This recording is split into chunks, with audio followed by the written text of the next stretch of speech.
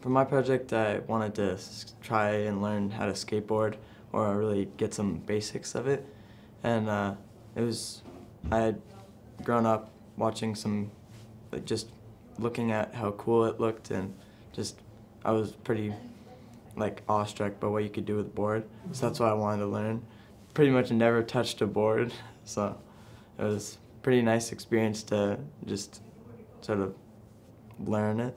Pictures sort of don't really put it in context what I was doing, so I afterwards decided to do a video, but it was really hard because I necessarily sometimes couldn't film if it was like really bad outside, and if it was, you know, an off day or something like that. It wasn't just me sitting outside on a skateboard, it was me actually trying to learn something, and I think really the freedom of it, because there's not really many other classes and projects where you really get to decide yourself what you're gonna do, and I think that was a really big part of it for me. There's not too many other projects where you can actually choose what you want to do and something that you really want to learn or passionately do yourself, and I think that was a big factor for a lot of people.